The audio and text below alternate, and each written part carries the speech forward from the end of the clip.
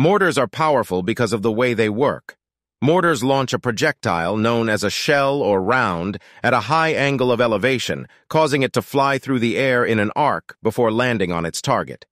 This high angle of elevation allows the mortar to reach targets that are not visible or easily accessible, such as targets behind walls or on the other side of hills. Mortars are also powerful because they use explosive charges to launch the shell, which causes the shell to explode upon impact with the target. This explosion can cause significant damage, even to heavily fortified targets. Additionally, mortars are highly mobile and can be quickly set up and fired from different locations, making them an effective weapon for troops on the move.